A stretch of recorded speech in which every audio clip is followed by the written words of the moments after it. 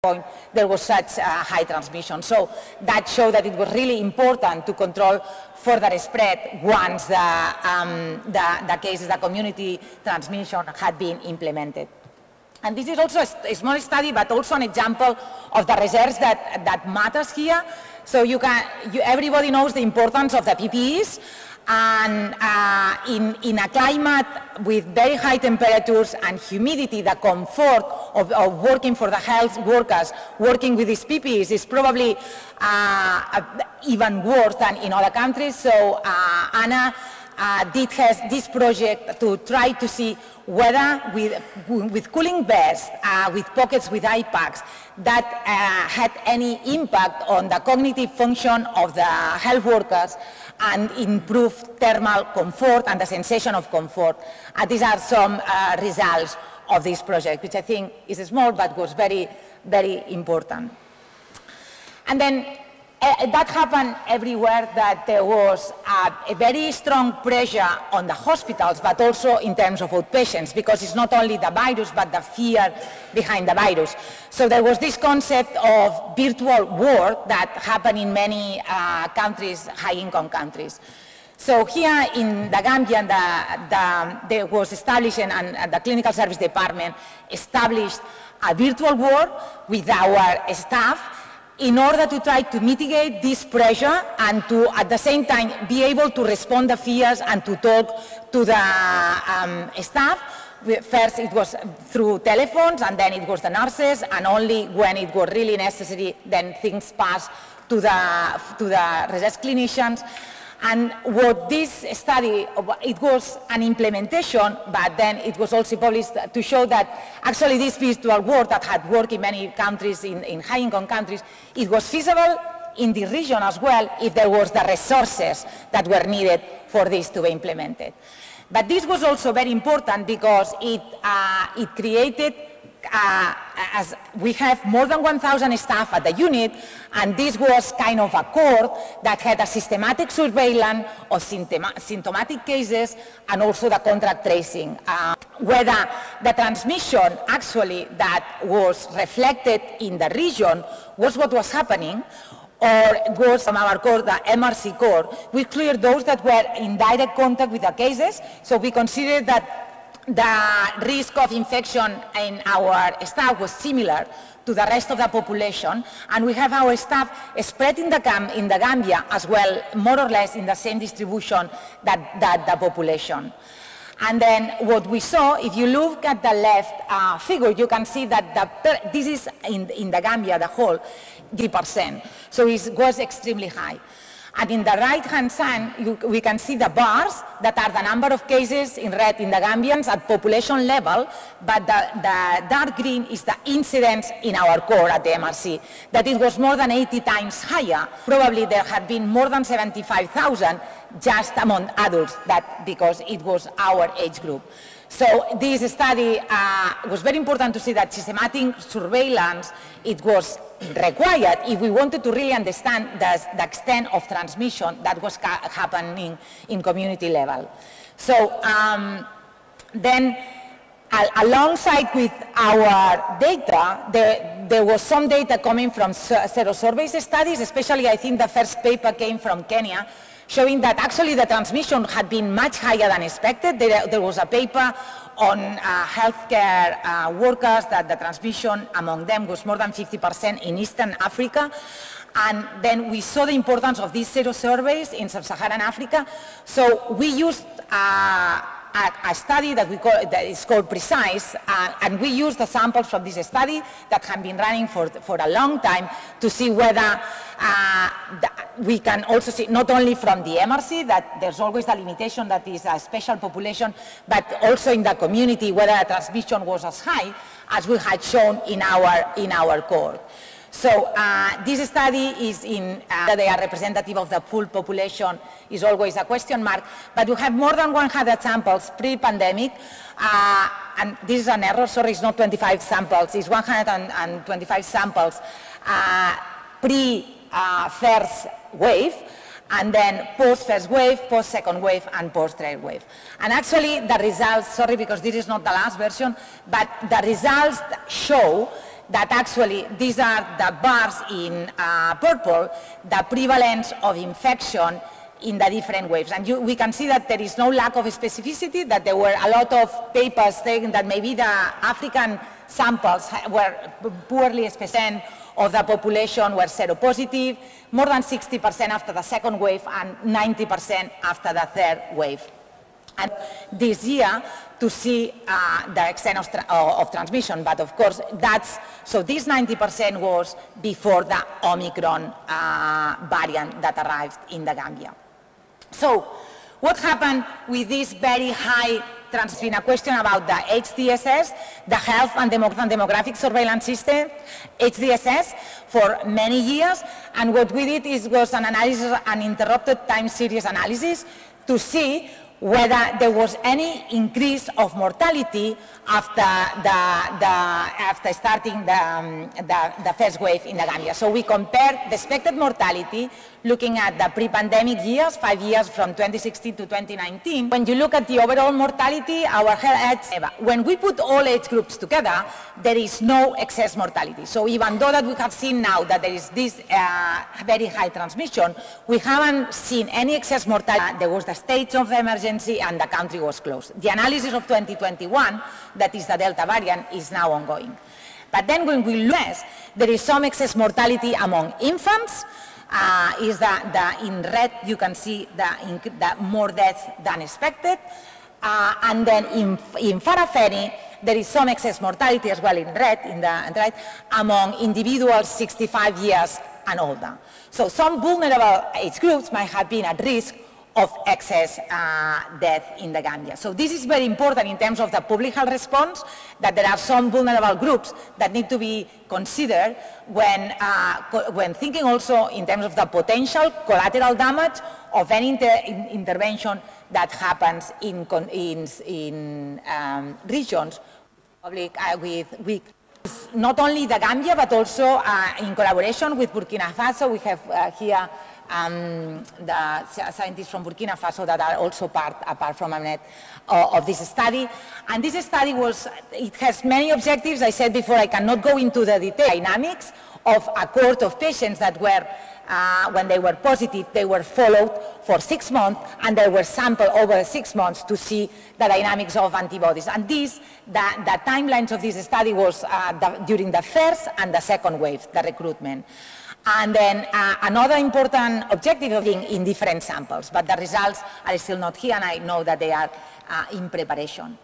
This is another important study that is called Transvir, that the way the individuals are selected is completely different. So the households are randomly selected and then are followed to look at these studies to determine incidence of asymptomatic and symptomatic respiratory viral infections or with different viruses, and then look at factors that are impacting infection and transmission dynamics such as age or also prior mucosal and systemic immunity. And then a very important aspect of this study is all cellular immunity and response to the virus. Another important thing that also goes in accordance to the other data that I've shown is that the baseline, that when the recruitment of the participants for this study happened, that was between April and August 2021, that was after the second wave, then the baseline prevalence of seroprevalence of these individuals was already almost 60%, and actually there was some variations by age. And another important point is that there's some specific T-cell response that is observed among individuals that are seronegative, so it's still more infection. So this is what we call the PATS trial, and then the PATS trial is prevention and treatment for COVID-associated severe pneumonia in the Gambia, and is a single-blind randomized trial. So at the beginning, those that need beds, that need oxygen, and also to decrease transmission in the community, and then among the severe ones, of course, also to decrease progression into death. And then this study was designed into 2 cores, because one core was from mild and moderate infection and transmission in the household. So the household contacts are also part of this study. And then the other core 2 is those that are already hospitalized with oxygen and trying to decrease progression into CAP and death. So what we knew is that different. For core 1, that non-severe, we use ivermectin, and we have already finished core 1 and core 2. We finished the recruitment, but we still have not broken the code. For core 1, we were using ivermectin, and for core 2, our initial idea was to use dexamethasone, but then the results of the recovery trial showed that the dexamethasone decreased mortality, so it was not, even though the study was done in the UK, but it was not possible not to use low dose of dexamethasone among severe patients, so then we changed the drug for aspirin, and then we just finished the recruitment. Then now what we've done is PATS has finished in terms of recruitment, but these severe patients, now we are part of the Recovery International, and we are comparing a standard dose of dexamethasone versus high dose of steroids, dexamethasone, among very severe cases. It was very difficult, especially at the beginning, to work on a trial, and I think it has been discussed before about the vaccine. We did this social science study to try to understand what were the community fears and to try to increase the trial participation, and then we did this qualitative study with some structured interviews and focus group discussions, and we really found that there was a lot of fear of stigmatization, and we had to adapt a little bit our methodology to preserve really trust the MRC, and that helped. There is an error on the percentage of deaths, but it's lower. But I just want to highlight the difficulty on recruiting, because people didn't want to get tested, but also if you look at those that were mild and moderate, the progression into severe pneumonia was really low, much lower than expected, but those that were severe, that were at the same time very high mortality among those severe. For us, the importance of this PATS trial is not only to evaluate the intervention, but is that we have a course of individuals that go from asymptomatic household contacts to mild and moderate, and then severe and very severe, and then death. So we are able to have, because it's part of a trial, we have a strong clinical data in the context. So we know the main risk factors that have the screening is also a very important aspect of the PATS. And this is just an example of some of the things at the beginning. I was actually the first two reinfections were amongst variants that were very similar between them. In gray, and in blue and the other colors are the ones that are different. So really the two variants that infected the same people that were healthy adults were very, very similar. And this is just a very early data, but just to show, so in terms of there are hypotheses on gut microbiome and dysbiosis, how these affect the risk of severity. And then there are some hypotheses that this dysbiosis might contribute to the hyperinflammatory immune response for severe cases. And these hypotheses from the gut microbiome come from ecological studies comparing countries rather than specific sick individuals. So our hypothesis was that if we compare our mild and moderate cases versus our severe, we will probably find a difference of the amount of anti-inflammatory. Yes, for the differences in age and antibiotic consumption, but actually the results that we find here in blue and green is that they're working on proper analysis for this. And this is just the last study that I want to show, but there's been some data in the UK, for instance, there is quite a lot of data that with the behavioral interventions of decreasing the social contact, it has affected also other respiratory viruses. There's been no flu or no RSV for one season at least, and then what we wanted to see here whether the same pattern was observed, and actually what we observed here is that not, the respiratory viruses have continued to circulate in the expected peaks, and this is very important, also looking at virus-virus interactions, and this is very important in terms of the transition now from epidemic to endemic virus. And just for this analysis, we've used the surveillance in Fajara, the surveillance in Keneva, but also we use the surveillance that we did as part of PATS to extend then this surveillance of respiratory viruses to at least 2 years. So just as a conclusion, I think the unit in collaboration, strong collaboration with the Gambian government has been key in describing the epidemic in this region, in the Gambia specifically. And it also, our data highlights that the pandemic here has been, in the region has been different compared to other regions. It arrived later. It had at least as much transmission as other places, but probably higher than many other regions, but everything indicates that the severity is lower. There is yet a lot of ongoing work with all the samples that we had to try to answer research questions that are specific for the region in terms of the immunological differences, the microbiome, and then also demographic differences, and then also to evaluate the overall impact in terms of collateral damage. So the answer to these questions is key to understand the transition of SARS to an endemic stage. And thank you. I think I forgot lots of people to thank here. There's lots of people that are part of that, all the departments at the MRC. I just remember at the beginning pushing pressure to everybody, data management, statistics, transport, logistics, everybody giving support. Thanks, everyone.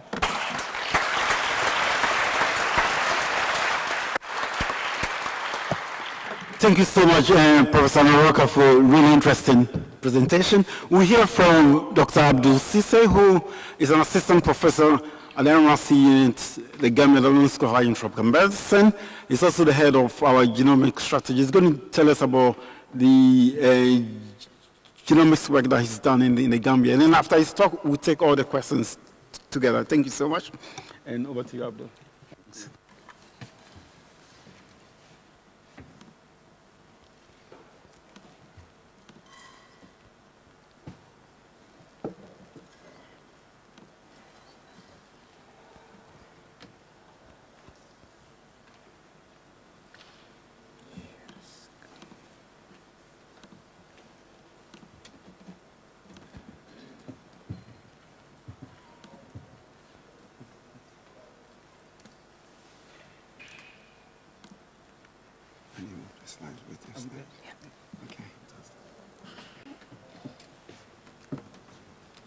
Good morning, everyone. I'd like to thank the organizers and everyone that have been involved with this celebration for the invite to speak about some of the work we've done. There's a little bit of tact in terms, Anna has been talking about a lot of the research, a question that's been asked during COVID.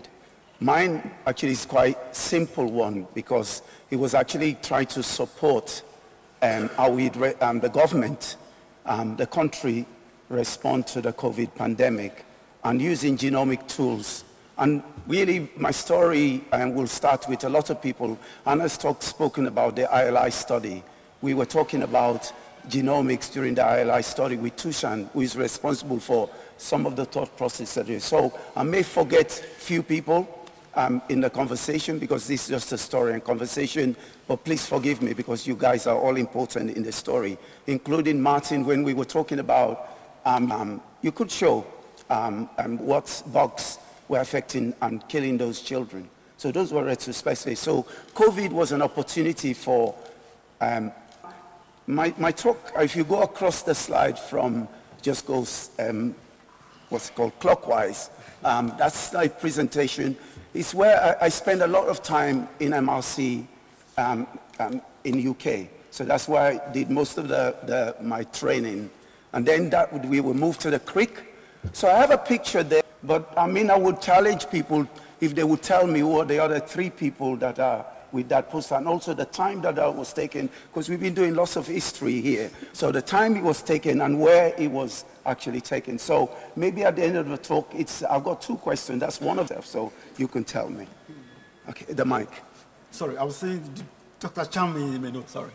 Okay, so let's hear what he does. So I start with the second question. Collaboration equitably in research, is there a myth or we've been doing, what MRC has been doing in Gambia, and how that impacts people, what the influence that MRC do. So there's 2 papers that came out of COVID that had over 300 African scientists that collaborated together to get 2 papers out. It was never done before in terms of having so many African scientists sitting down, looking at African data, because at the time, at the beginning, people were saying the data quality that you were getting from Africa wasn't up to the European standard for COVID. But it shows, I mean, with 2 highly impactful science papers that we can collaborate and we can actually work together and get really good science out of what we've been doing. So that's what, sorry to show you that. So, I mean, before COVID, it was always very difficult for me to talk about what I do. When you said genomics, somebody would probably come with paternity testing and whatever it is. And also, most of the when we talk about genomics again, even in Europe, most of the genomics were around human genomics or it wasn't pathogen genomics. If you had gone to GSAID and look at the number of sequences that were available before COVID, and people have been doing influenza surveillance for years internationally, but the number of influenza sequences that were available were quite low. But now if you go back now and see the number of COVID sequences that are available publicly in GSAID runs in millions, because the pandemic has changed the landscape. And again, I'm going to pick on Alfred. I mean, Alfred's going to talk about a lot of the genomic work he does, but most of those work were not done in the country or in the region.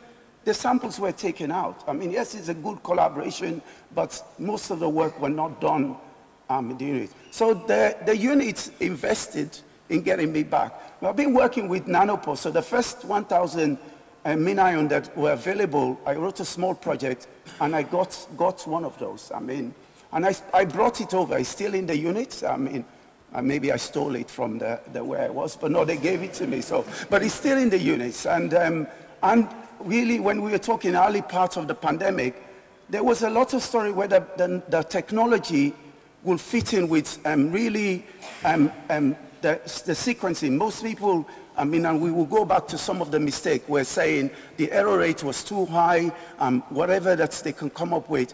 But I think sometimes it's just the understanding of how technology works and what really the question you want to answer. And what happened is the landscape changed, because when the pandemic has been going on, the few sequences, it was very slow. The Chinese bought 200 MinION. So it changed the landscape, saying, well, if that guys can buy MinION and use it for COVID sequencing, so it must be an instrument that you could use for genomics. So most of what I did, Director and Martin, all these people had a vision. They set up Beate, that they wanted to invest in genomics in the country. I happened to come here on holiday for some reason, but it will relate to my picture.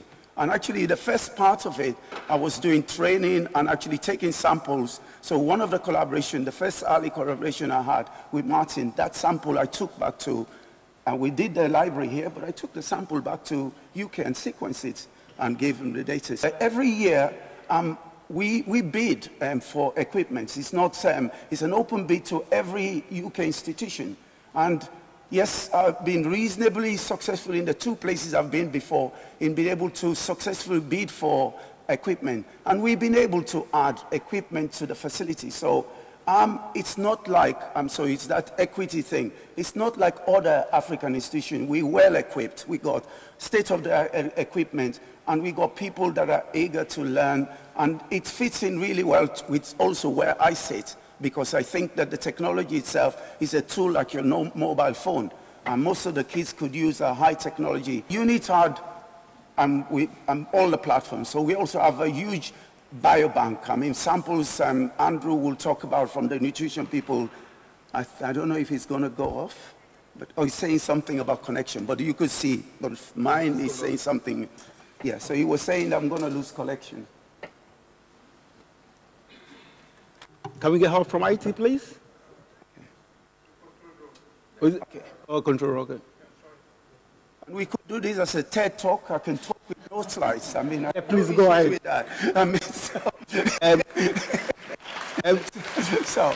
mean, really, I mean, what really the story is that to say that the unit as the infrastructure, when it comes to what we've been talking about for the last 75 years, is that if you've gone to the unit and look at the platform, there's good laboratories. There's good, I mean, we don't have an issue with electricity. They've been investing on that. And also, we got equipment, and MRC UK now, I've always invested really well in the unit. So it wasn't like me going to a third world country and trying to set up a facility.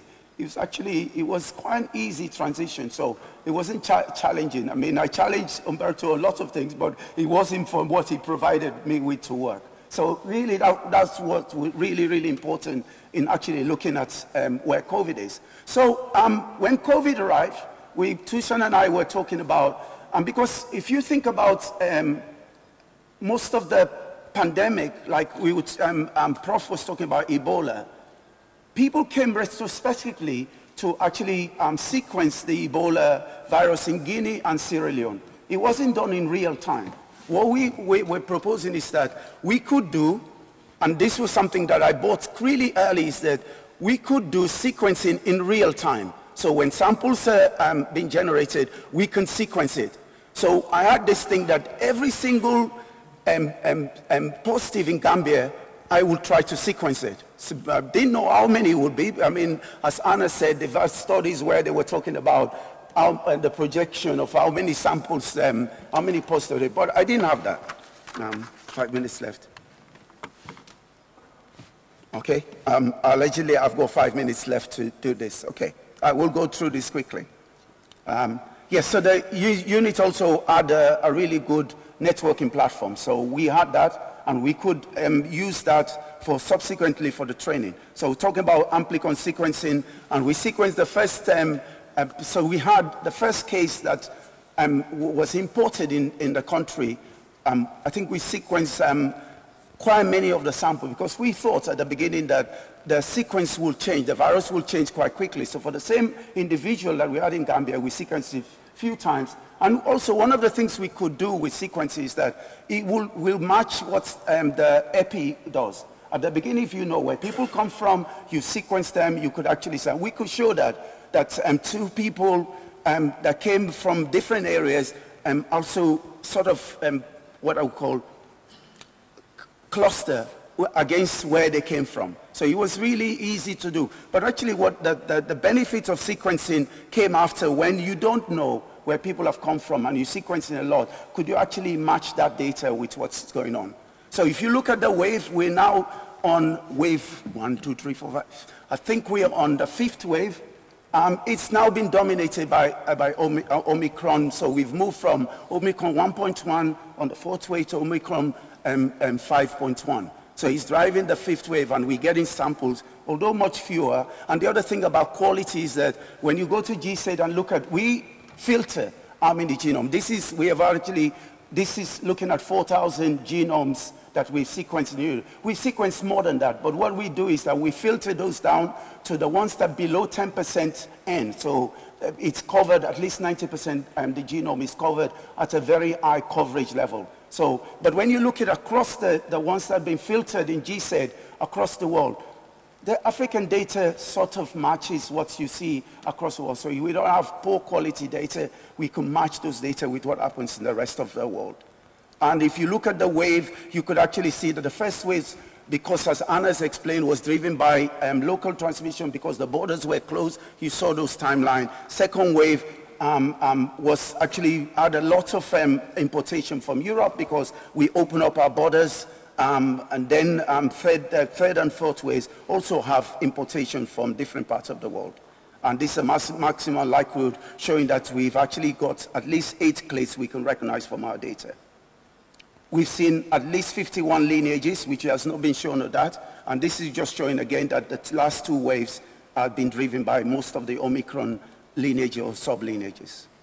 And really what is really important about this slide is to show that because we're working with and one of the work, because the ministers mentioned what I've done is that Umberto's allowed me to work with the ministry since the start of the COVID for 50% of my time. So we helped set up the lab for the ministry, and the ministry has nothing to do with the science we do. It's actually about capacity building the country to do the work that we do. We had a small grant, and we supported which by alarming our data science, we're able to really transform the way that the data is shown. But really, just to finish with a couple of slides with in terms of capacity building in the region, when you do look at the map of what's going on in the country and in the region, we were doing well. But really, right at the start, I thought that everybody should be able to do their own sequencing. They should not be sending samples. So at the beginning, WHO and so on set up. We were talking to my learned colleague about WHO centers. They set up 3 centers. We were supposed to send samples to Senegal, but at the time I was sequencing more samples than Senegal. So for one reason, we did not send one sample out from this country. We sequenced our samples, but really what I was trying to show is that we ended up training labs, and I've got colleagues here that we supported for actually capacity building, their own sequencing capacity from Nigeria. So all the darker gray areas, at some point or the other, I have been to do training. So I go with my team, which I really feel sorry for, because sometimes we were going to Bobo de la So I didn't realize Bobo was miles right in the middle of Burkina. I actually thought it was the capital. So I sitting in the car for 7 hours, I realized that Alidu sent me to right in the bush to go and do work. But really, we had a fantastic time there, and really, I cannot complain because I've learned a lot about my African and where we do. I have a model. This has been published about how we should conduct training, and this is how I conduct training. It's not you go in and you come out. You actually have a process that we follow. And what does epidemic preparedness mean to me? Maybe that's a you build a country and then you move forward. And this is, it's on the people from the ministry, the different department in the ministry that we've worked with, which I'm really, really proud of that work. When a man has done what he considered to be his duty to his people and his country, he can rest in peace. I'm not dying, so it's not about so thank you.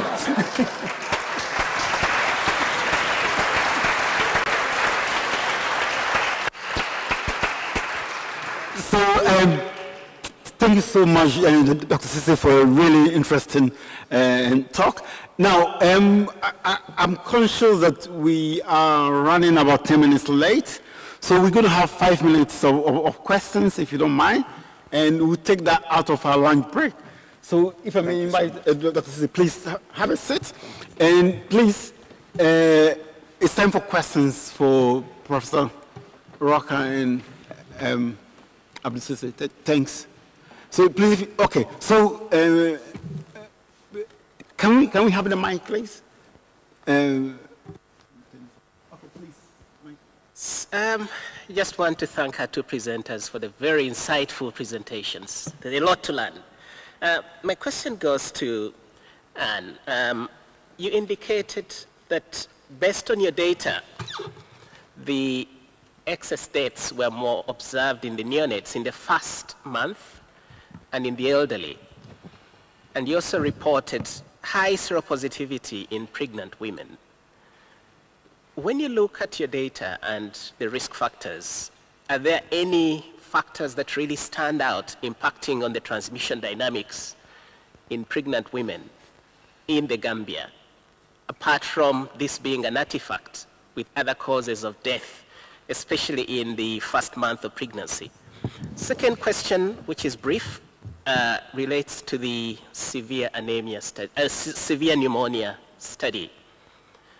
Other regions have reported the differences in the pathophysiology of COVID-19 in relation to the evolving variants, and showing that there is more upper respiratory tract infections in the Omicron as compared to the other variants. So when you do look at since you're able to have sequence in real time, are you having the reduced progression to severe disease and fewer cases of pneumonia because of the evolution of the variants, or hybrid immunity, or is it the vaccination? How do you explain this? Over. Thanks. I go for the first question, just to say that maybe later we can discuss it further. In terms of the excess mortality that I show in bus area, it was under 1 year, so all the infants together. But then the question about pregnant women is a very interesting one, and I'm happy to discuss it further with Jabonato that is here. We are working on this cohort of pregnant women. What we have looked at is the seroprevalence, but now we have is a clinical cohort, so we have data that we want to look at the effect on infection during pregnancy, on delivery outcome. But this is something that is still ongoing, but we can discuss the plan of analysis later. For the second question, in terms of the severity, one of the things in terms of, we have the data on the, so we haven't looked into these details, but one of the things that we've seen is that the Delta had more severity. So the general surveillance, if you look at the overall data, Delta had higher mortality on the national data. Then with the Omicron, we also have data that there was, with the very little, very few admissions, whether it was because Omicron itself or because people had already been vaccinated, or because probably with the data that we show, many people had already gone through at least 1 or 2 episodes before the Omicron came. We don't know whether it's one thing or the other. Okay, thanks. Thank you. Yes, please, from Ambrose. Thanks very much, the presenters, and Abdul Karim, thanks a lot for the work that you're doing here in the Gambia. I remember in the early stages of the outbreak when we were inviting you at the regional level to do some of our webinars, and we really appreciate. And really, as a commentary, I think it's really important, but it's always very difficult to answer that, because what has happened with what happened in South Africa with when they share data and then people start actually using that data against the continent. So it's really important to have that aspect to say that, yes, we would like to share data, but would it affect the way that, and we're thinking that, although I work in a research environment, but the data is public health data. So one of the things that I didn't say is that whenever we sequence, that data is presented to the ministry, the public health, what do we call, the policymakers, before even my Umberto sees it. So it's really very important that the data doesn't belong to you. If you are doing data that affects a lot of people, somebody has to sanction whether the data needs to be available or published. One of the huge problems we have in a research environment is that people want to publish. So the pressure, because the pressure is about getting funds to be able to continue your research. So that pressure needs to be, I don't know whether there's funds available where if you are paying for it, like we had this conversation, then you could tell me what you want to do with the data. It's really quite important, because the researcher, if they were paying for it, they can come back and say, you cannot tell them this. Although most would not say that, but really you need to balance that. So I think in the future, we should advocate that people do data in real time, because it helps us. It helps whether the vaccine that we have, even the diagnostic tests that we're doing. Some of those tests were not working with Omicron variant. So people need to know, to tell other labs to say, there's no point using this particular kit because it wouldn't work. So I advocate that we should have, but there should be a mechanism to support people, maybe even to compensate some of the research to say, yes, you've got real-time data, you should publish it. So in the interest of time, I would like to take, I've seen several hands, but sadly, they're all guys. In the interest of equity and quality, I would like to take one last question from a lady. If not, Gordon, you're still a guy, unless you want to tell me. Thank you so much. I'm really sorry, I forgot about the online folks. Is there anyone, any lady online, please? Sorry, I can't see anybody online. Clara Mendes. Okay, please. Yes, yes. She typed. Just a question on whether the excess infant mortality during COVID waves could be associated to health systems disruptions, such as lower EPI coverage, etc., as it has been reported in other African countries. I think it's a question for you. But so you maybe want to go on. Identify who needs to answer. We cannot hear it clearly, please. And once we are finishing off, maybe Professor Jimmy, would you want to come to the podium and start getting ready? We should be finishing in the next minute or so, please. So if you want to, because you are chairing the next session. Thank you, Anna, for a very interesting presentation. Just a question on whether the excess infant mortality during COVID waves could be associated to health systems disruption, such as lower EPI coverage, etc., as it has been reported in other African countries. Thanks, Clara. This is our hypothesis that probably in this age group, this excess is due to disruptions in the health facilities. It happened during the first year. That is when the country closed the borders and everything, and there was a lot of fear in the community, and then there were many disruptions in the health facilities.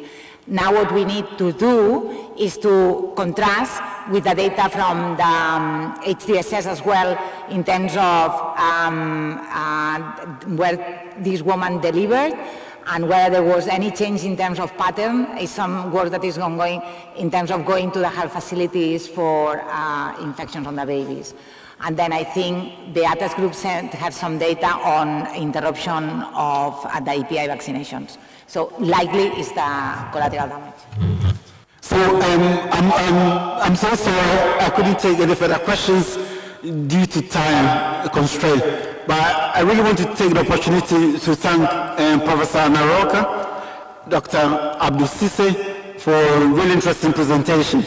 And I would suggest that during the lunch break, you could catch them for further questions. So thank you so much.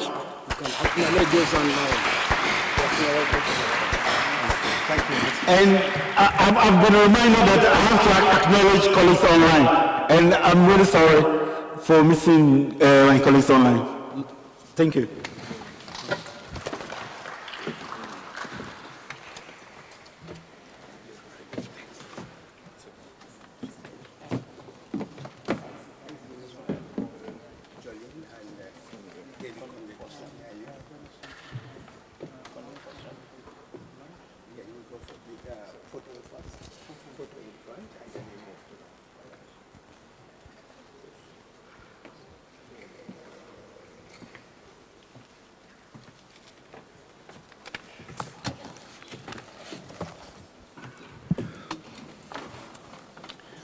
Okay, thanks very much. We'll move to the next session.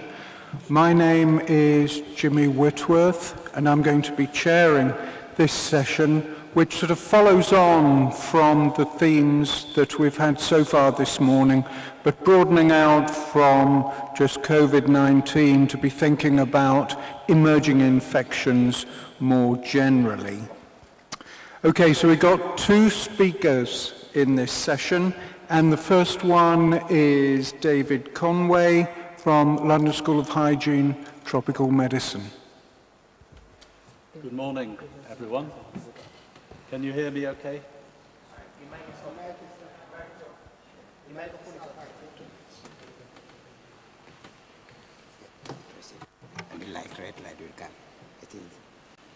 Okay, good morning, everyone.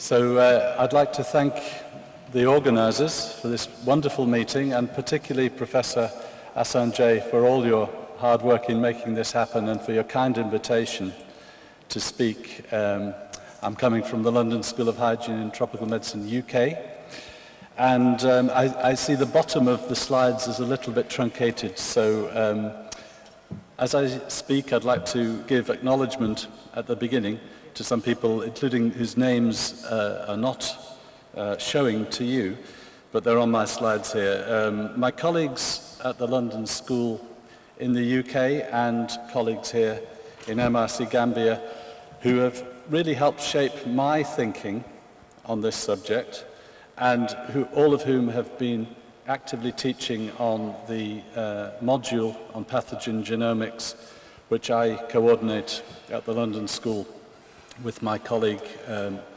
Professor Martin Hibbard.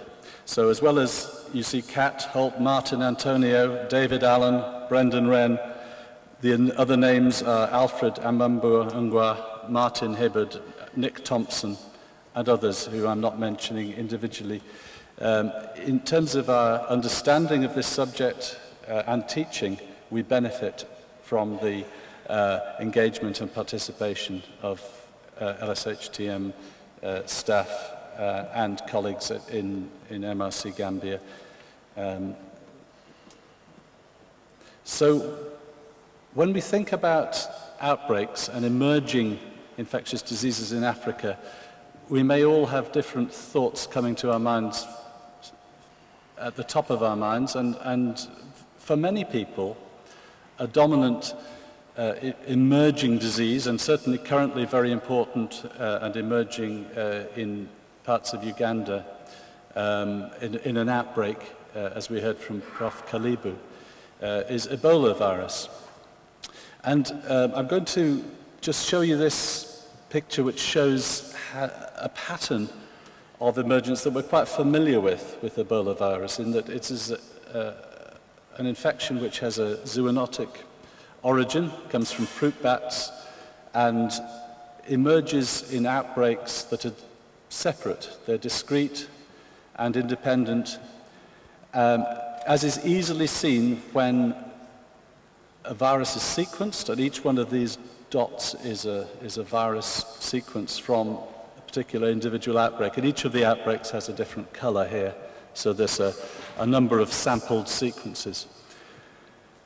And what you're probably familiar with, in Ebola outbreaks, you get all the local transmission is person to person once the virus has come from the animal reservoir into a person. And because it's propagation of a local viral strain, when they're sequenced, you see those sequences are almost all the same. It's only when the outbreak persists, as happened several years ago in West Africa, in what was the only significant outbreak of Ebola in West Africa. It turned out to be the biggest outbreak of Ebola ever. It's shown in the green towards the right side, where there was a lot more infections, and as you see that sort of shape showing the diversity in the viral population had time to evolve during the outbreak. So that's one type of outbreak. It's the one type of genomic epidemiology that's quite simple to understand. If we think about many other infections, another one that is commonly considered to be, of course, a West African focus and a risk of outbreak and emergence is Lassa virus. And here I'd like you to note how very different this is from the pattern with Ebola. This is a study done in Nigeria, and all the sequencing of viruses from excess numbers of cases in 2018, you see on the right-hand side of this time series. There were many more Lassa virus infections, both confirmed and suspected in that year. But sequencing in Nigeria at the African Centers of Excellence for Genomics and Infectious Diseases at a university, Redeemers University, that established this center, the sequencing that they did is shown in this phylogeny at the bottom, and you see there almost all of the infections are different from each other. They're quite unrelated, with only a few exceptions. And this is because most of the excess cases was due to multiple independent infections from the zoonotic reservoir, which is, in that case, is a small rodent. But you will notice that there are a few pairs, in fact there's just 2 pairs of infections that are the same, and those are people who are very closely related, and 1 pair they were in hospital at the same time. So another form of outbreak that you'll be familiar with and has been studied here is hospital-acquired outbreaks. So now I'm moving to a bacterial example, and this is a study done by Uduak Okomo and colleagues here in the Gambia. And here you see within the Edward Francis Small Teaching Hospital, over a fairly short period of time, there was an excess of infections in the intensive care unit, for, particularly among neonates. And so this bacterial infection, the dots on the right show you the dates when individual infections were, and then the tree on the left shows you the relatedness of those whole genome sequences. And although it may be hard for you to sort of see the scale on that, they're all very, very closely related. So essentially, there were a few clusters of bacterial populations that were circulating and evolving just very recently in that hospital. So we know now this is a hospital-acquired outbreak, but not just one strain, but several strains that were circulating. But other data from the same sequencing allowed investigators to not only understand the transmission, but also features of the antibiotic resistance that they couldn't understand by doing any other laboratory tests, because antibiotic susceptibility testing often requires quite specialized experience and equipment, and sometimes having the viable organism, of course needing the viable organism to be tested. But genome sequencing in this case was able to show that in this outbreak many or most of these infections have particularly antibiotic resistant profile, which is really why they were persisting and outbreaking in the hospital. So genome sequencing for these 3 different kinds of outbreaks you see has provided completely different understanding. Now, if we think about the region, and we broaden out to consider what are the risks of outbreaks, what are the risks of emergence, we might look and see in a particular year, pre-COVID, what has the WHO AFRO had to deal with, what suspected outbreaks have been investigated, and there were 150 in this year, 2018. And although I think the print may be too small for you to read all the key, you'll see on the map that there's a lot of red circles. And if you can't read the key, that's cholera. Cholera outbreaks may not make the news as much as some of the others that perhaps I've already mentioned and others, but they're very common. And of course, we're no stranger to cholera outbreaks in the UK, and particularly our main lecture theatre at the London School in the UK is the John Snow Lecture Theatre. So understanding local outbreaks of cholera and the epidemiology of that is embedded in our understanding of infectious diseases research at the London School. So why does cholera emerge as a suspected outbreak or a crisis that becomes a significant public health problem within different parts of Africa? Where does it emerge from? Genome sequencing has shown that in complete contrast to some expectations or speculation, and in complete contrast to the other examples I've shown, there is no reservoir of cholera bacteria in Africa from which infections pop up and emerge, but this is part of this 7th pandemic of cholera that has been going on a long time, within which there are multiple waves of introduction into Africa from outside. And of course, cholera comes originally from Asia, And all these waves of introductions have come at various points. And so these lines show what has been understood through genome sequencing about the relatedness of the strains. And theoretically, if introductions were stopped, then there would be no more cholera outbreaks within Africa. So genome sequencing, we've learned a lot pre-COVID, but I think we're in a new generation now that Dr. Cisse has particularly showcased and raised questions for those of us who work on other pathogens to respond to and understand what we should be doing to prevent, to study, and to engage with other stakeholders in how to reduce the risk of emerging infectious diseases within Africa. And this is a figure taken from a paper on which Dr. Cisse is an author, just recently published a couple of weeks ago, and also colleagues in the Uganda MRC and Uganda Virus Research Institute are authors on this important paper, including Matt Cotton, who of course used to be here working in virology in MRC Gambia. The map on the left shows you places where SARS-CoV-2 genome sequencing has been done in Africa. And it's perhaps more widespread than you may have suspected, and that's because the graph on the left shows the numbers of countries in which that genome sequencing has been done over time. And you see that in 2020 it was less than 10 countries, but by this year it's more than 30. So how has that happened? What's going on there?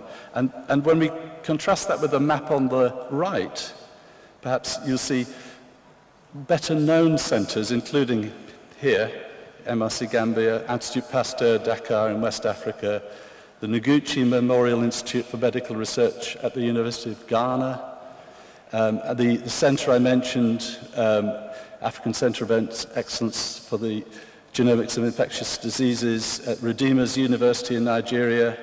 These are the 4 centres that are engaging internationally and regionally as centres of experience and excellence. So what's the difference between the map on the right and the map on the left? Part of it is that, as Dr. Cisse told us, it's possible to do some pathogen genome sequencing now in most places using this technology on the right, the Oxford Nanopore platform, which isn't so expensive or difficult to get going. But as shown on the left, there's a whole load of other platforms for sequencing which are much higher throughput and which require a much higher level of investment and expertise, such as Illumina paired-end short-read sequencing, which is to some extent the workhorse for genome sequencing if you need to do a lot of it. And there's a big difference between having a centre that can do the one on the left and the one on the right. So most of that growth in numbers of places where sequencing have been done locally is using the small throughput method on the right. So it's quite distinct. But there's a growing demand, there's a growing opportunity for both. So where do we, those of us in the UK, those of us in the Gambia, those in Uganda and elsewhere, where do we position ourselves as this opportunity grows? This is taken from the same paper. When we look, or the investigators analysed the proportions of the sequences that were done either on the site, the location where the samples were taken, that's the yellow, or at regional centres, as shown on the last slide, within Africa, that's the red, or outside of Africa, that means sending the samples to another continent, that's green. See, that's actually quite an interesting mix. It's not all skewed just one way, but in some places in Africa it will be predominantly one, in some places predominantly another.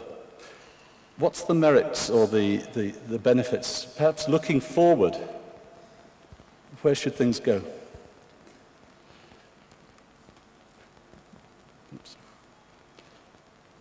So this is an analysis from the same paper, which I think is very useful.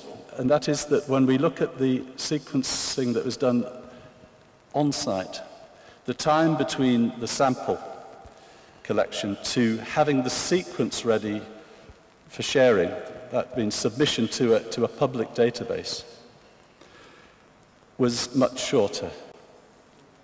It was only about half the time that it takes if, compared to if the sample is sent elsewhere.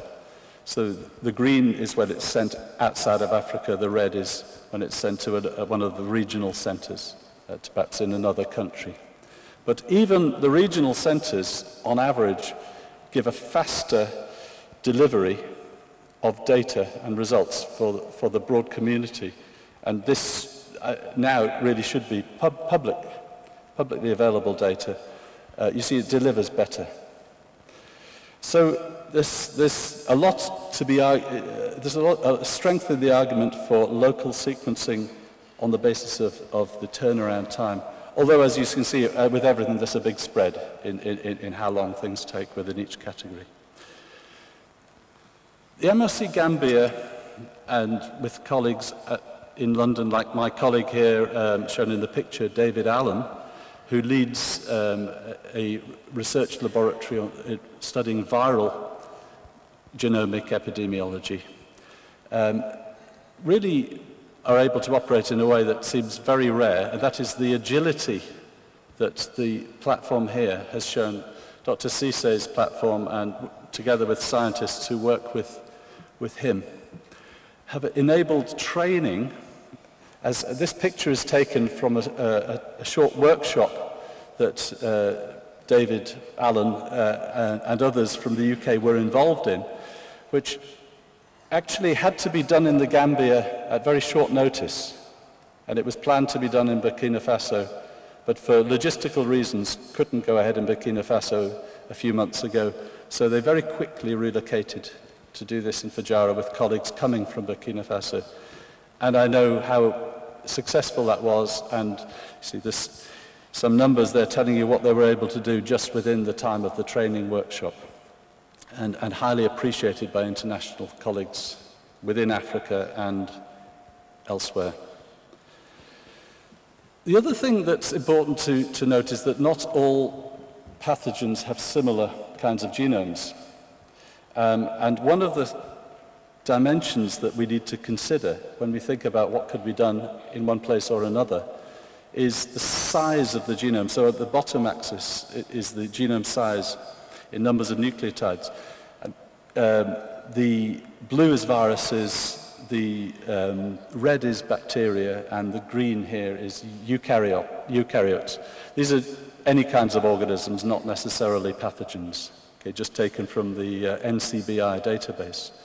You see several orders of magnitude difference in genome size. So if I put on some pathogens here that are potentially emerging, these pathogens all can cause outbreaks. And I must apologize just for my PowerPoint shading made a mistake. That Rickettsia, of course, is a bacterium, so it should be shaded red, not blue, along with the viruses. You'll see that this shows the same, that the viruses that we've talked about compared to organisms with larger genomes, including eukaryotes, that's fungi, malaria parasites, sleeping sickness, all of which can cause local outbreaks. There's orders of magnitude difference in scale as to what the information gathering, the data generation needs to be. You're familiar that as scientists we often put things on a log scale because it looks scientific and impressive and smooth, but it might be more useful if I just put a linear scale on this. Again, apologies for the Rickettsia should be red, of course, there. And what you'll see there is that all of the viruses have tiny genomes. They're really extraordinarily small. As biologists, medical researchers, we should be shocked every time we realize how tiny a viral genome is. Bacterial genomes are moderate, but there's usually several million nucleotides. That's a lot more. Of course, eukaryotes like malaria parasites are orders of magnitude greater again. So there's a different need for different pathogens. It's not a one-size-fits-all. And what to study, which pathogens to study, what to put the priority on, has to recognize that different places in the world have different priorities. Even if we take bacterial infections that are causing most morbidity, and particularly that's often linked with having antimicrobial resistance in those bacterial populations. If we look at the second cluster here, that's the high-income countries. It's dominated by E. coli and Staphylococcus aureus as being most common. If we look to the right cluster, that's sub-Saharan Africa, we see that more common than them is Streptococcus pneumonia and Klebsiella pneumonia. So choosing, even within bacterial infections, which can have outbreaks and particularly related to antimicrobial resistance, the choice as to what organism to study isn't up to us as scientists just to choose because of our own interests. We need to respond to what's locally important. And antimicrobial resistance, particularly for bacterial infections, is a key feature that's linked to the driving of emergence, not only within hospital outbreaks, but within the wider population. And this is just a scheme indicating how this is not only about genome sequencing and analysis on the left, this has to link to understanding of the organism, phenotyping of the organism, understanding how the organism grows, perhaps how it can develop and invade cells or escape immunity. So that organism-specific research and capability needs to be there too, and equally important to link that to epidemiology, as we've heard beautifully described by Professor Roca and Prof. Kalibu and others today, that they're not to be done in isolation. So these are capabilities, it may be disappearing off the bottom, yeah, okay. I think you can't see everything on my screen, but at the bottom it's indicating that these capabilities require different disciplines and investment, but this is something that the unit has already committed to substantively. And internationally, this fits what WHO is recommending for this particular problem of emergence and outbreaks relating to antimicrobial resistance. And internationally, again, the unit already engaging in a regional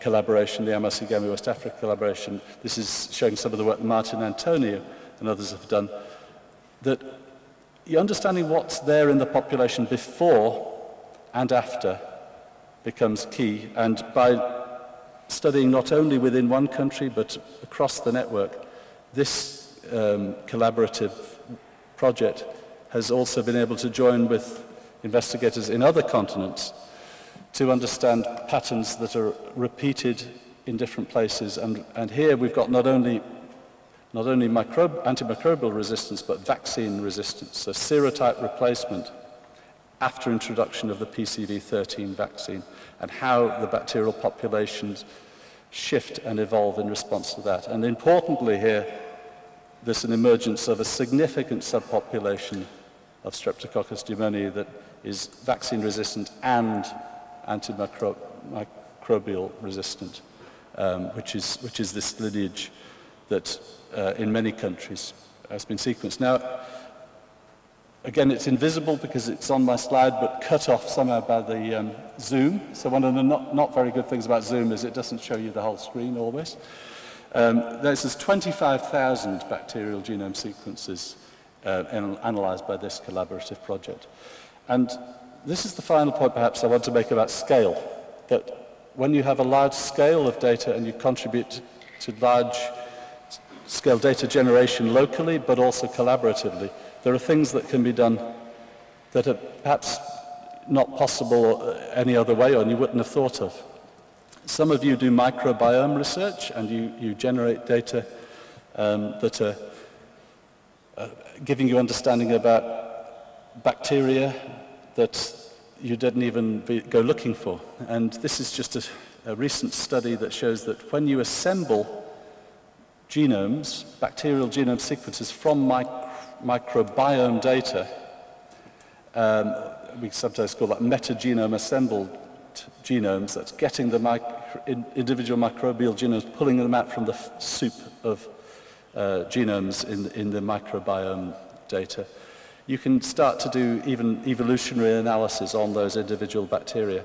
And I think you may not be able to read the small print, but this is a test of the bacterial populations to show which genes are emerging as being under very strong recent selection in those bacterial populations. And most of those on the right are multi-drug efflux pumps, and they're mostly in species of bacteria that you or I might not know much about. Bacteroides, Doré, for example. I'm not sure how many of you have studied that before. There's quite a lot of long names there that would take a long time to read. But what this means is that there's emerging resistance in our bodies, in the cells that make up much of our bodies, in species that we don't even know what they are. And the genome sequencing is showing us this and perhaps alerting us to things even before the species have been well described. So this is the power of metagenomics. And the final example on this slide is that when you have some genomes, they're complex and large, like malaria parasite genomes. The analysis is not going to be done by just aligning sequences and drawing trees. Things are more complex than that. There's a lot of recombination in the genome. So other tests need to be used. So Alfred Amambuangwa, particularly, and colleagues, in collaboration with others, have identified a new gene, or a gene that wasn't understood to be driving drug resistance before, but work in the Gambia that Alfred will talk more about as part of his talk tomorrow, I think, will illustrate the power of population genomics. And the graph at the top shows you that samples were analyzed not only from recent times, but going back in time. And this is another feature, I would say, archiving of samples, archiving of data at the MRC Gambia. The biobank is central to be able to understand what's emerging. If you don't know what was there before, you may not know how to interpret what's there today. I won't take any more time because I think I probably, Jimmy, have I done all my time? Okay. This just the final schemes to say that these are taken from viewpoint papers. You can't see, this is Lancet Infectious Diseases in Zoale et al. Last year. Helping us, I think it's a consensus view that specialized centers such as MRC Gambia and the others that we saw on the map that have already been established, and we hope there will be more over time in Africa, as I think there is a need for more. The epidemiology demands it, I think. These centers have a particular role, but linking into other regional pathogenomics laboratories that might be government institutes or regional institutes, perhaps CDC Africa and others that can, the next layer to interact with those perhaps specialist research centers that lead the subject development, but the need for regional pathogen genomics laboratories is also there, and perhaps that needs to also be invested in, and the relationship between those two needs to be strengthened. And then there's the national laboratories that perhaps even countries that don't have any research on these types of things are able to have national data generation using some of the technologies that are more available to them. So the link between these different layers and the growth of those, I think, is something you're already engaging with here at MRC Gambia, and I think those of us at the London School are trying to contribute and think about as well.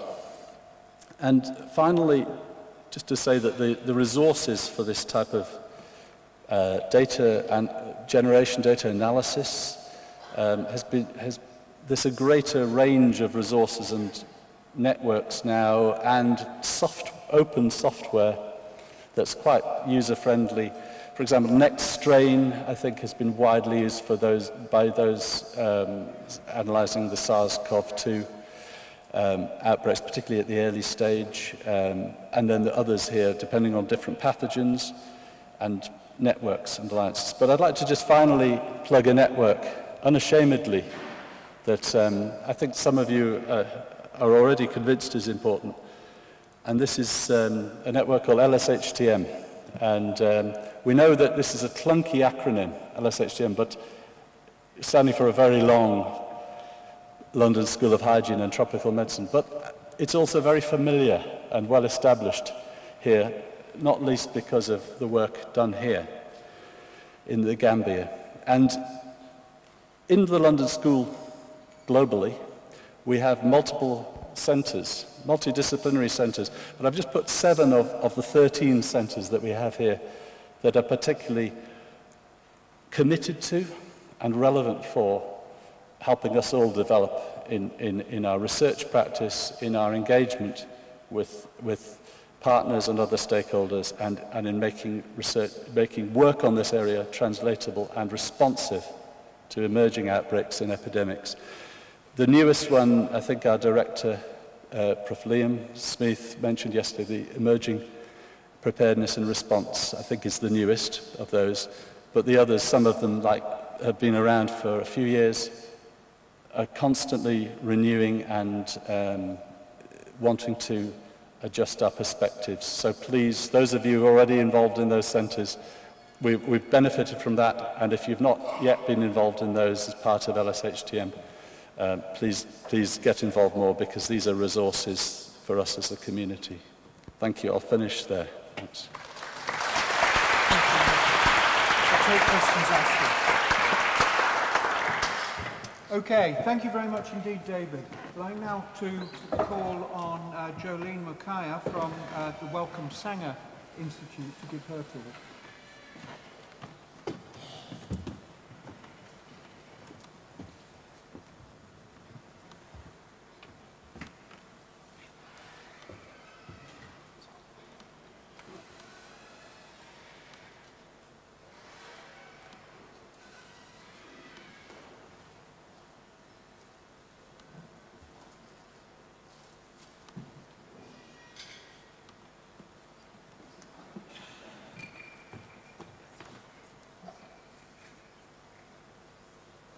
Excuse me. Oh.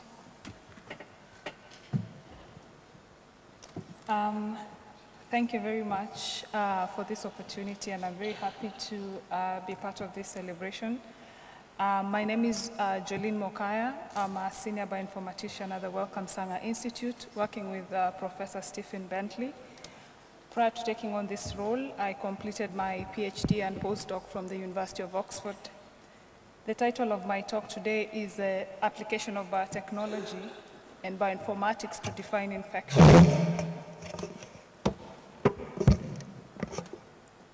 Yeah, so I was saying the title of my talk is the application of biotechnology and bioinformatics to define infection. This talk will be informed by my previous and current research work, which have relied on biotechnology and bioinformatic techniques to analyze data. So I'll begin by discussing my research work while I was in Oxford, which focused on tackling hepatitis B virus elimination. I will then introduce my research work at the Sanger, which is on Neisseria meningitidis, and then conclude by giving an overview of our bioinformatics training program, which I lead. So to begin, chronic Hep B infection is a major global health challenge, despite the availability of effective treatment and vaccines. And it is with these interventions in place that the United Nations Sustainable Development Goals aim to eliminate viral hepatitis by the year 2030 by upscaling vaccination, diagnosis, and treatment. However, there are several challenges that are barriers to the achievement of these targets. And when we focus on Africa, Hep B is highly endemic, with about 6% of the population chronically infected. There is a lack of robust epidemiological data to support clinical public health interventions. Lack of resources, poverty, stigma, a high prevalence of HIV in this continent are barriers to the achievement of this target. And this here is a real-life testimony showing the socioeconomic impact of hepatitis B virus diagnosis. And I'll read one of these. My husband was taking his Hep B medicines, though sometimes he missed a week or so when we could not afford to buy them. More recently, we have not been able to buy medicines, and his condition is getting worse. Some health workers seem not to put that into consideration.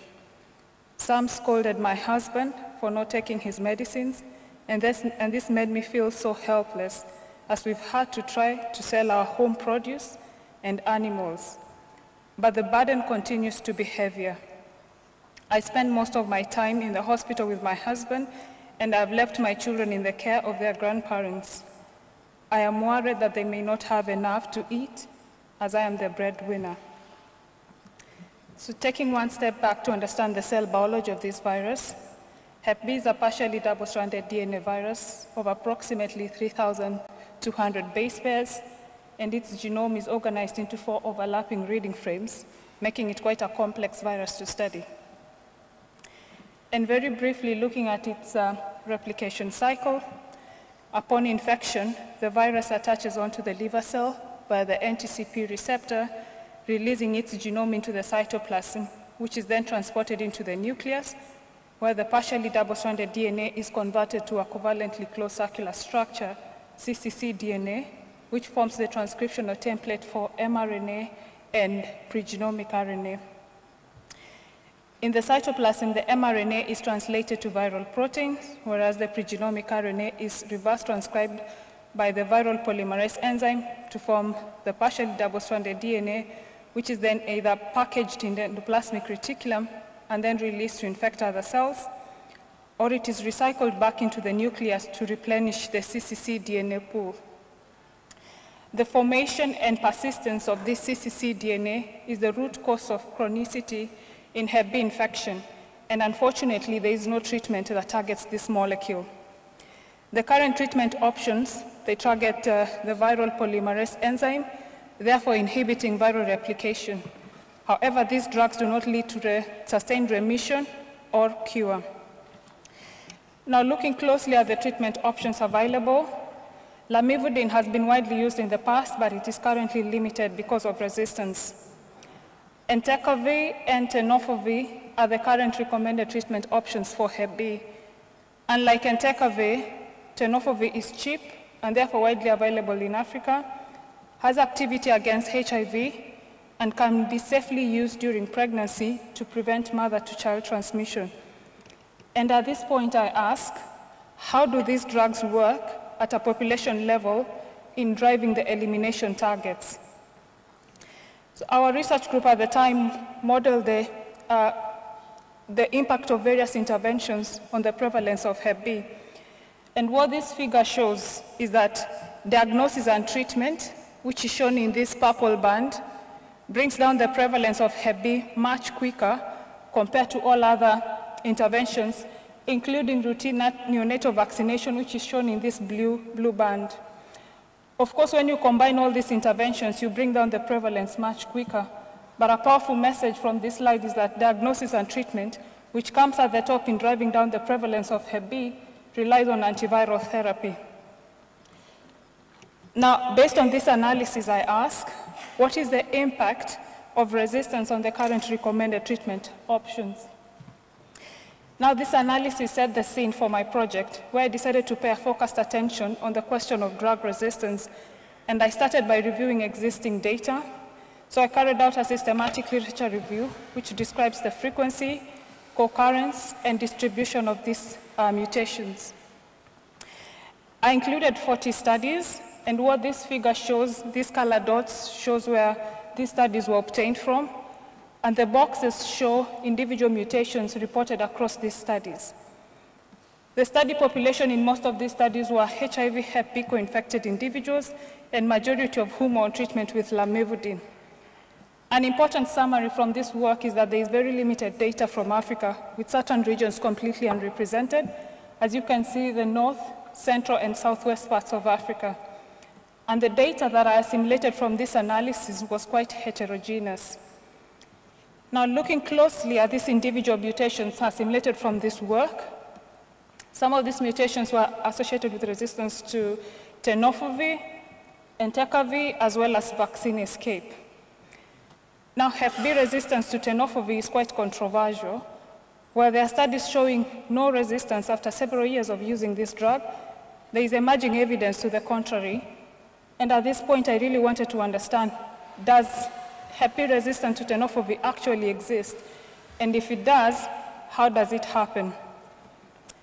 So I did a second review where I simulated data on the current evidence for clinical or virological breakthrough of Hep B virus during therapy with tenofovir.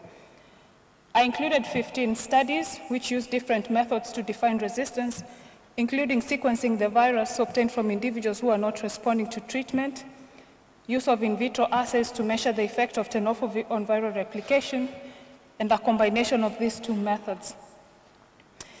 Hep B resistance to tenofovir occurs in the context of multiple mutations, and these mutations are located within, and the most common mutations are position 180, 181, 204, and 236. Another analysis I did was to compare the similarity between HIV and Hep B polymerase enzyme. And I did this because some of the drugs used to treat HIV also have activity against Hep B. And what this heat map shows is that when you compare Hep B genotypes, the similarities between 96 to 100%, and when you compare HIV to Hep B genotypes, the similarities between 25 to 27%. My next analysis was to investigate the structural impact of these mutations. And having shown that there's some degree of homology between HIV and Hep B polymerase enzyme, so using a solid crystal structure of HIV, I mapped these mutations onto this structure to infer their mechanistic and structural consequences. Majority of these mutations are located at the palm of the enzyme, which is the active site of the enzyme. And when you zoom in, this position 204, which is widely associated with resistance to lamivudine as well as other antiviral therapy, is located spatially adjacent to this gray region here. This gray region here, which is the critical core of the enzyme, which means any changes within or surrounding this region does destabilize the enzyme and its structure, but the virus restores its fitness by acquiring compensatory mutations in other regions. Now, to summarize the past 4 slides, I show that there is a Hep B resistance to tenofovir does exist. It exists in the context of multiple mutations, and these mutations are located within the active site of the enzyme. So now I ask, does this really matter? And should the knowledge about drug resistance really interfere with wider treatment? So I downloaded 6,000 sequences from a public database to understand the global prevalence and also to infer the genetic relatedness of viruses bearing these mutations. And what this figure shows is that this mutation at position 204, which is widely associated with resistance to lamivudine as well as other antiviral therapy, has a prevalence of up to 5% in certain population, which can indeed interfere with treatment. But when it comes to these other mutations, especially when it comes to their combination, the frequency is much lower and may not interfere with treatment at a population level. This table just summarizes what I've already discussed, that when it comes to lamivudine resistance, you only need 1 to 3 mutations, and these mutations are clinically relevant. But when it comes to Hep B resistance to tenofovir, as much as I've shown, yes, it does exist, I still think there are gaps in knowledge, and we need more data to support this. Now, looking at the genetic relatedness of viruses bearing these mutations, I generated a phylogenetic tree to look at the distribution of these mutations, and what you can see is that these mutations are randomly distributed, shown in these very dark blue lines, indicating that they arise independently and then become selected upon exposure to treatment or vaccine. But an interesting observation is that some of these mutations did form clusters, which is shown in this red color, indicating an emerging lineage of resistance. But given that I also worked with a small data set, We need more data to verify this observation. I also did a cross-sectional analysis of a South African cohort of individuals with chronic Hep B. And there was this one individual who was HIV Hep B co-infected and has been on treatment with tenofovir for more than 60 months. And what you can see in this plot is the distribution of his HIV Hep B and liver enzyme distribution. So this blue line here shows his HIV viral load, which decreases while on treatment, indicating that he's taking and absorbing drugs. But his Hep B viral load, which is shown in maroon, is still quite high and detectable. And the yellow and green lines indicate his liver enzymes, and they are elevated, indicating that there is liver inflammation. So in this case, we suspected drug resistance. We isolated and sequenced the virus and were able to identify 9 polymorphisms associated with resistance to tenofovir.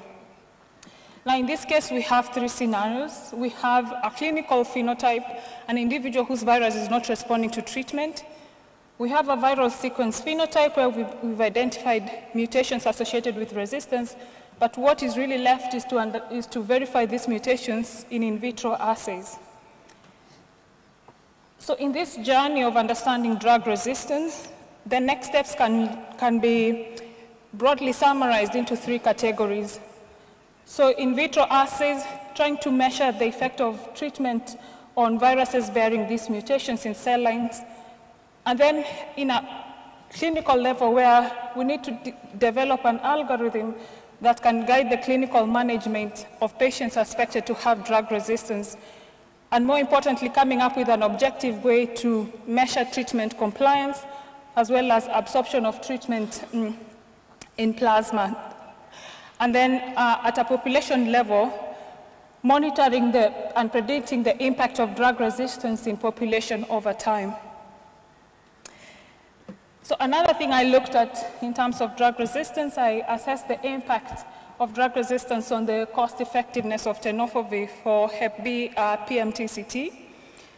Now, there is a high risk of mother-to-child transmission of Hep B in Africa. For example, routine antenatal screening is not done in many settings. There is a delay in administering the birth dose vaccine, and a number of deliveries do take place outside healthcare facilities. Therefore, the opportunity to administer preventative interventions are missed. So an important priority for this continent is to have affordable, accessible, and sustainable PMTCT interventions. So using a hypothetical cohort of 10,000 pregnant African women, we modeled the cost effectiveness of 3 different interventions. So the first strategy is no pregnant women is screened, and therefore no treatment is administered, which is a common scenario in many settings. And then the second strategy, all pregnant women are screened, and those who test positive are treated with tenofovir regardless of the viral load. And the third strategy, all pregnant women are screened, but treatment is only administered for those who have a high viral load, which is what is currently recommended in the guidelines. The most cost-effective strategy based on this model was that treating every woman, despite of the viral load, was the most cost-effective. And when we factored in for resistance, of course, the number of infants at the age of 6 months increased, those ones who were infected, and the cost of interventions also increased. But the second strategy, where we screen and treat everyone, regardless of the viral load, still remained to be the most cost-effective. Now, to summarize this analysis, I show there is limited data for Hep B drug and vaccine escape mutations, especially in Africa. These mutations are present, but uncommon. I've shown the first evidence from Africa of tenofovir resistance, which was very easy to find in a very small cohort. And there's also need to assess these resistant polymorphisms in vitro assays. So there is a clear evidence that widespread treatment with tenofovir is safe and effective and an important public health intervention. And in parallel with rolling out wider treatment, there is need for careful scrutiny of drug resistance. And I'm pleased to say that this work has informed the WHO Integrated Global Action Plan on drug resistance for HIV and viral hepatitis.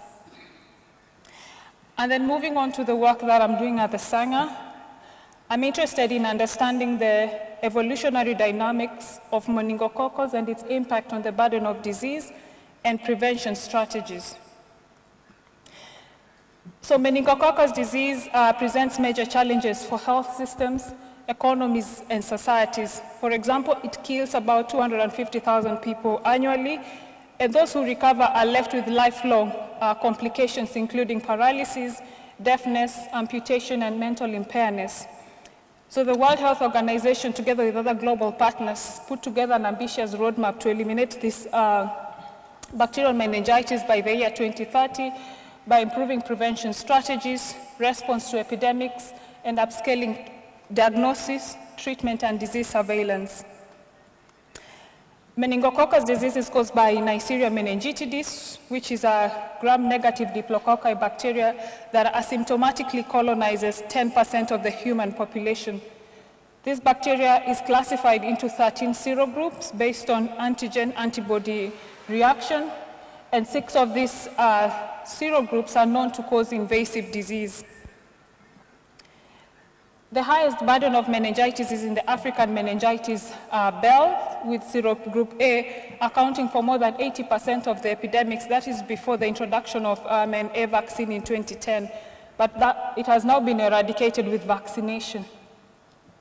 But this pathogen still remains to be a major global health threat due to the expansion of non-vaccine serotype, either through serotype replacement or capsular switching, which may undermine the success of public health interventions. Whole genome analysis offers the opportunity to classify closely related strains, those that share an evolutionary history, into lineages or clusters. And the Neisseria meningitis population has been classified into 25 major lineages, which indicates diversity. And,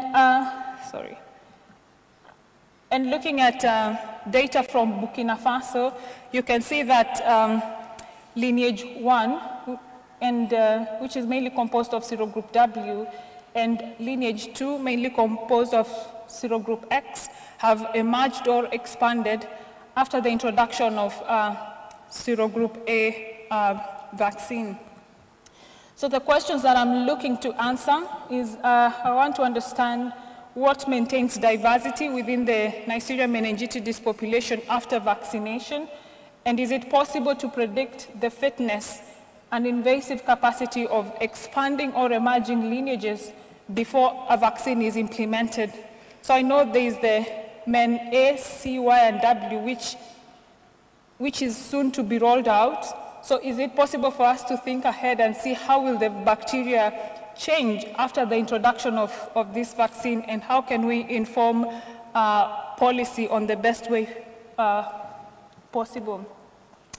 And then also host and bacterial factors that determine colonization or invasive disease in Neisseria meningitidis are not completely understood. So what I want to do is to perform a genome-wide association study to determine the contribution of genetic variants in explaining disease or carriage. And I'm also interested to assess the effect of these isolates on the global gene expression in respiratory endothelial cells using high-throughput RNA sequencing. And then now to finalize, I will give an overview of our bioinformatics training program.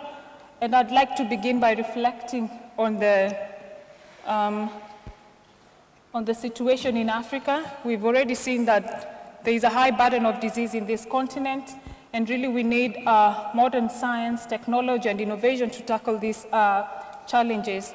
And also we've seen that over the past few years, there has been massive progress in the field of genomics. For example, the cost of sequencing has drastically decreased, and also bioinformatic tools and codes are becoming more accessible and reproducible. But really what is left,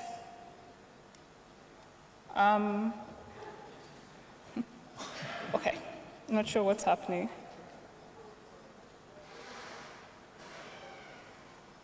Could you come on?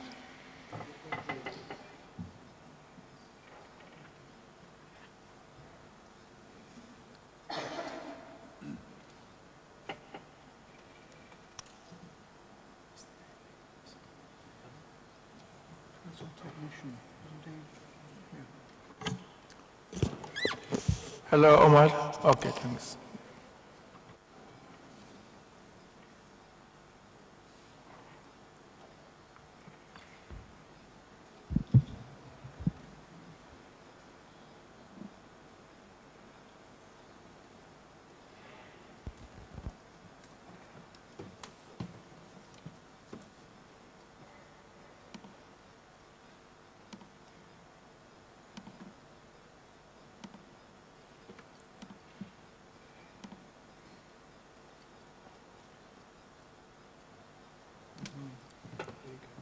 Thank you.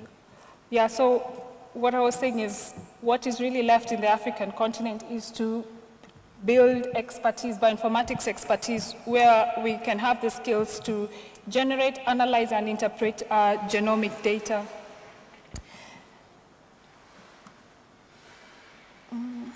Sorry.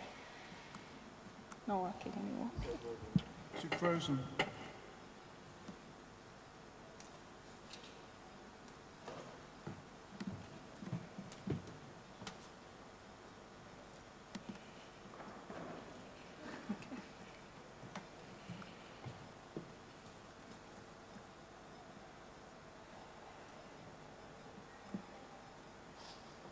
Yeah, so our research group focuses on 3 important pathogens, and we've established a global surveillance network which provides evidence for disease prevention and disease control, and we have collaborators from more than 100 institutions globally.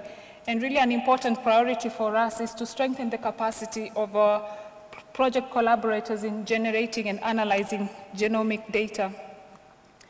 So based on our training needs assessment, we were able to assess the experience of our collaborators in using sequencing technologies and bioinformatics software in generating, analyzing, and visualizing genomic data.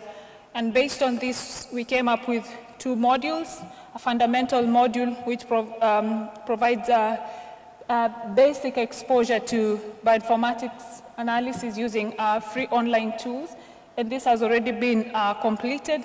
And now our next step is to deliver an advanced module where we're able to introduce our research collaborators into using command line in analyzing and visualizing data. So the advanced bioinformatics training program, the aim is to use genomics approach to track transmission, antimicrobial resistance in Streptococcus pneumonia and Streptococcus agalactiae. And our target audience are early career researchers working in low and middle income countries.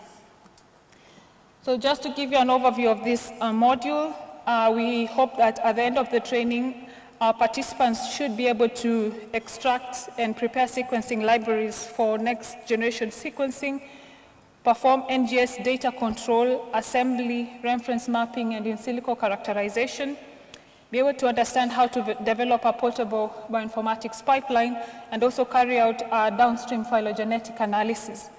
We plan to deliver this training in 4 countries early next year, including the Gambia, and I'd like to acknowledge Martin Antonio, who's really helping us in setting this up and delivering this training. So far, we've already selected 85 participants globally, and those will be coming to the Gambia from all over Africa. In terms of training, we have local trainers, so we'll have trainers from the MRC Gambia, as well as from the Wellcome Sanger Institute.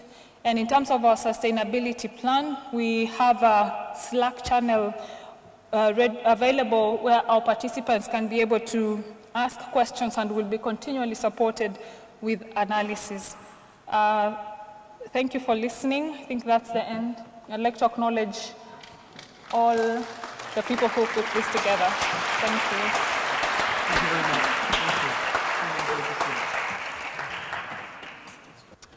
Okay, thank you very much to both of our speakers. Can I open the floor for some questions?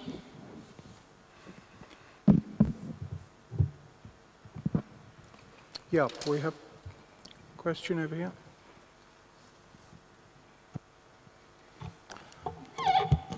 Hello. Yeah.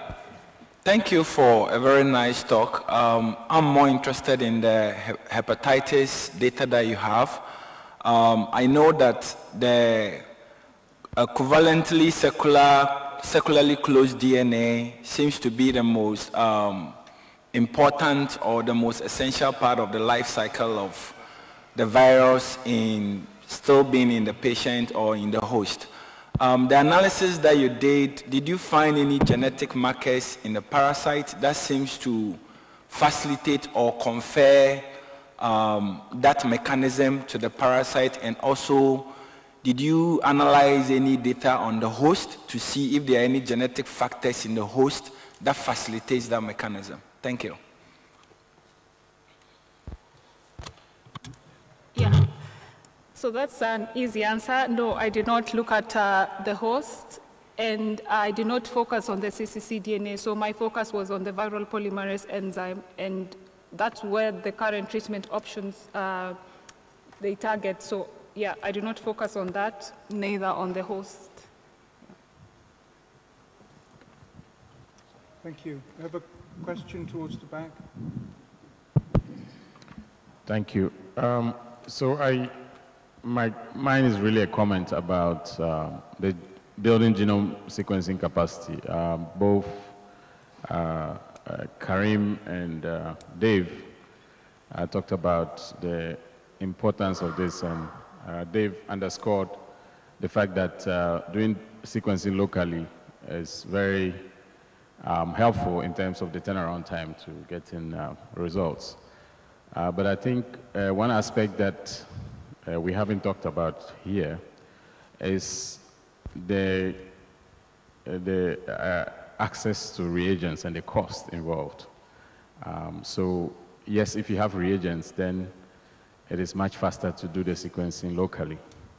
But we know that it's very difficult to get reagents, and the costs are at least 50 to 100% higher than the real cost of these reagents when we buy them from the continent. And I think that unless there's a better arrangement with Illumina, for example, and Illumina are probably the worst culprits in this, where they have really left the continent on our own in terms of leaving us at the mercy of their agents who gouge us for exorbitant prices and provide very poor service in terms of maintaining the equipment. Unless we address these issues on the whole, I think that genome sequencing on the continent will continue to be a difficult exercise, because the cost per sample is really not sustainable, and the turnaround time is affected by the reagents. If the time between ordering reagents and receiving them, and if you're lucky in good condition, is really a big challenge. So I think that we need to include this in this discussion. Whilst it's good and encouraging that sequencing capacity is growing on the continent, I think there are some realities that need to be addressed for this to be sustainable. Thank you. Any response to that? I mean, it's really a question more. Yeah, thanks for that comment. I agree with your sentiments, and for me, I want to pose to Africans, we need to develop our own companies where we can, generate these reagents locally instead of having to depend on other countries to ship them. That really slows our progress. How can we start thinking of creating these things for ourselves? We need to talk with our government. I know it's quite complex, but I think that is, for me, I think that's what we need to think about and do.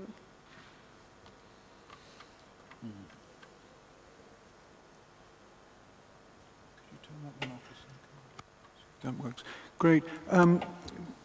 Building on that, I'd just like to ask about what your thoughts are about sequencing in outbreaks. Very often speed is important to be able to respond to that outbreak. And if you've got things like MinION, which can be near patient, near near real time, but are not as accurate as something like Illumina, but that takes longer and so on. What do you think is the best strategy for using sequencing for action during fast-moving epidemics?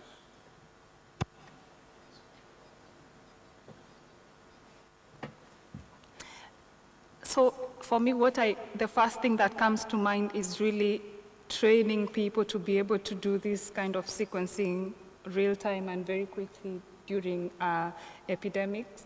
I'm glad to see a lot of presentations where we have these platforms available. We have Nanopore, we have Illumina in many African settings, and really for me it's the skills that we need and expertise, and not just generating data but also analyzing and interpreting these things locally. So my passion is to make sure that a lot of us Africans are trained in bioinformatics skills.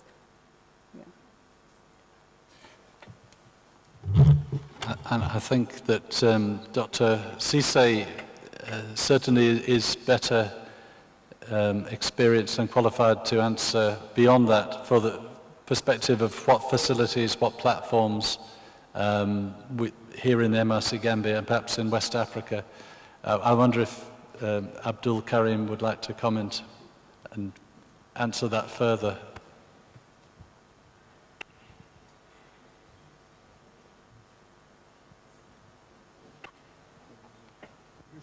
Or is he having a rest? He stepped out.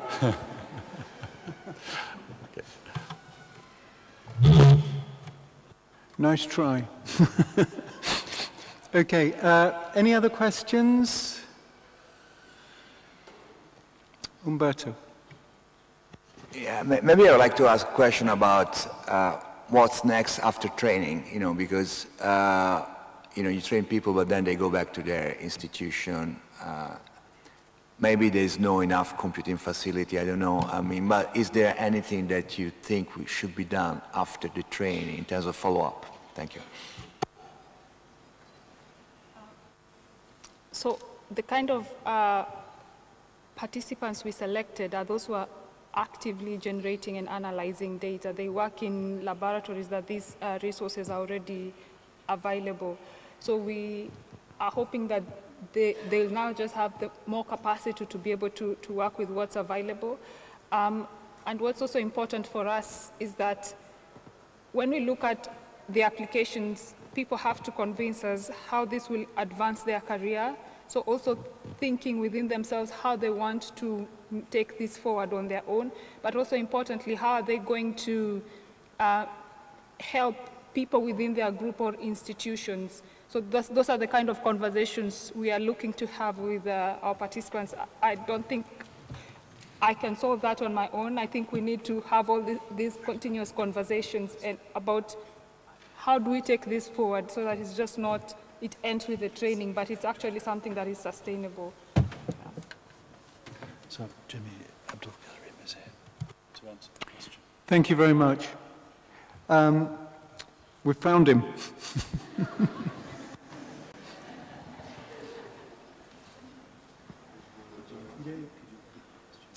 Yeah, sure.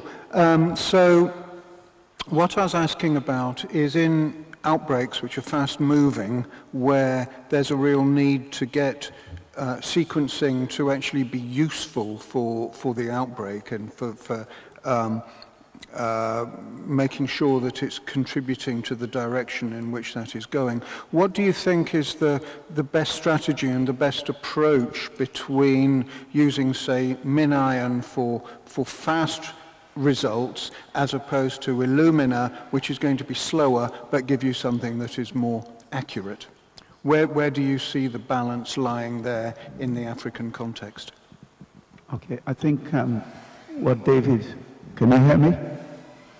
What David alluded is that there's no one size fits all, but I think what is important is about making sure there is a capacity that's been sustained in whatever region that you do. So whether we're using the hubs, the regional center of excellence, or local, which is or local in sequencing capacity, And we've spoken about trying to build national public health labs to be able to respond to this.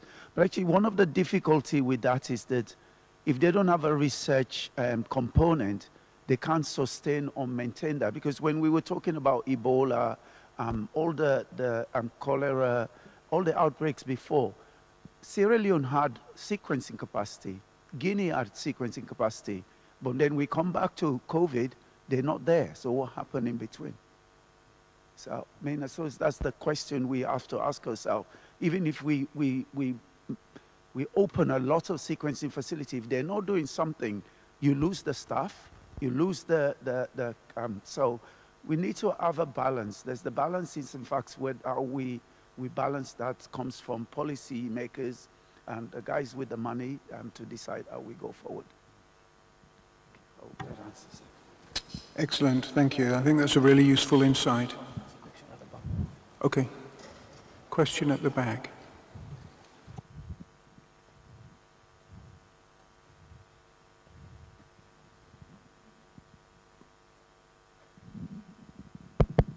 Yeah, thanks very much, David and Geraldine, for the presentations. I think they were really fascinating and touched on a very important aspect of use of genomic data, as exemplified by several things that Dave has shown and what Abdul shown and others as well. I was just going to go for Dave to start with.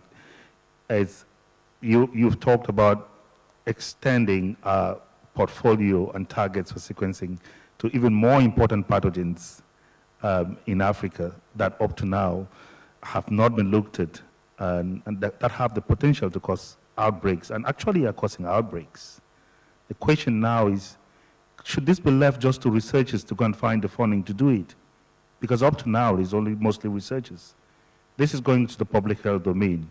So what do we do to change the strategy here to get our public health institutions and those who are in power more interested to support these sequencing ventures? And the second question, of course, to Joylin is, we're struggling to have guys in bioinformatics. There's always the talk about gender balance. So it's always a pleasure to see a female bioinformatician not just doing regular stuff, but really doing very important bioinformatics research. Do you have in place schemes that can encourage more female bioinformaticians to come up and to stay in the continent, not just to do the science out of the continent, but to stay in the continent? Because we are struggling to keep guys. Maybe we actually might do better by training more females in the continent to do bioinformatics. Thank you.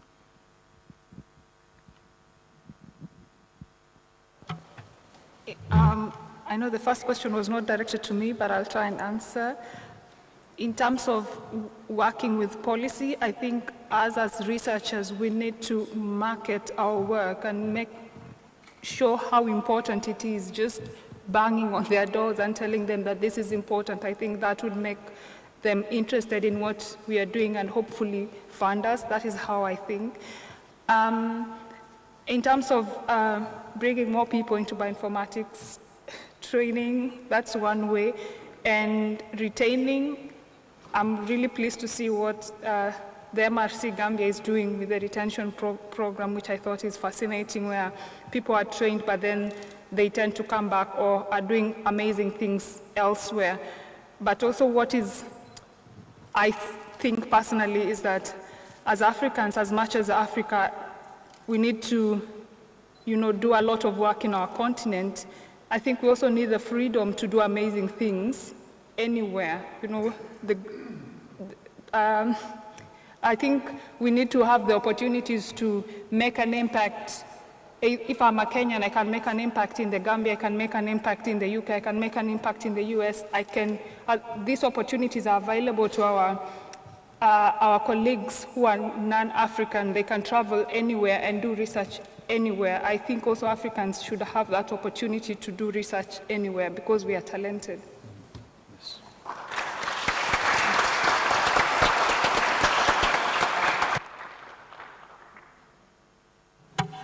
What an excellent note to finish on. So I'd like to thank both of our speakers and those of you who raised questions here for a most interesting session. So thank you all very much.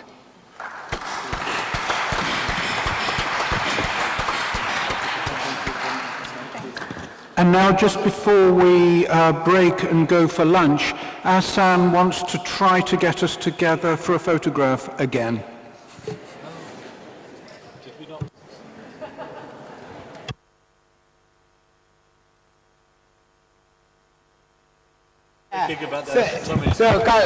Now we can go in front to have the photo before we move upstairs for the lunch. You need to block the stairs. Yes. So someone needs to the photo is in front of the building. The front. The entrance of the building. That's where we'll have the photo. Yes, the main entrance.